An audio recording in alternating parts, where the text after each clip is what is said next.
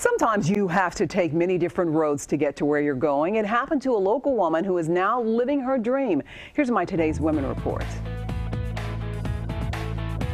I don't know, they just... Crystal DeBose has loved reading since she was a child. Charlotte's Web was one that I remember when I was a kid in third grade at PS 241, and I just loved that book. But money wasn't plentiful when she was growing up. I didn't have like a ton of books growing up. My mom was a single parent, so most of the books that I experienced were primarily in school. In high school, she studied graphic design and dreamed of being a model on a billboard in Times Square.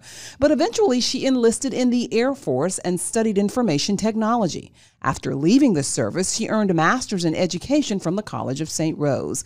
But the funny thing is, her heart was always in writing. And during the pandemic, she returned to her first love, writing children's books, initially for her kids. I ended up going back to writing, or going back to literacy, because my children were doing different science experiments. They were creating slime projects. But the reaction was so positive to this science-based book that she decided to write more technology-based books in hopes of helping kids find their passion in life. My hope is that children are inspired to be scientists, doctors, anything in the technology field, anything related to science, technology, electronics, and math. I want the children to be inspired by the books that I write.